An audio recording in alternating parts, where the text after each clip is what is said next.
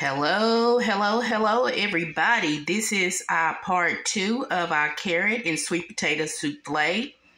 Look how beautiful it came out. We're going to dust this bad boy with some powdered sugar, okay? And then we're going to serve. And this is my outcome of my custard no crust. See how gorgeous that came out? You can also do, kind of like melt you a little bit of sugar, brown sugar too as well, and make a caramel, for that. But me, I don't need it. I'm a diabetic. So what I'm trying to do something like that for. But what we're going to serve our souffle with is our stuffed fish. It is a catfish. Look how gorgeous that is. And what I have, some of my seasons, I will let you know.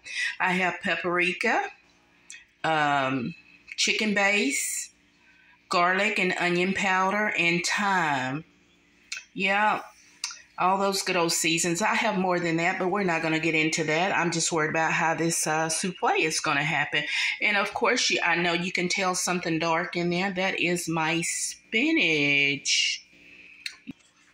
Okay, as simple as that. Now we're going to go ahead and try to scoop us out a piece, okay?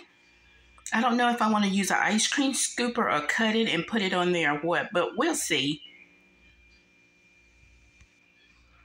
Okay, y'all, I choose to cut it out because I was going to mess up my powdered sugar if I would have did it with an ice cream scoop. And not only that, I wanted y'all to see the inside real good.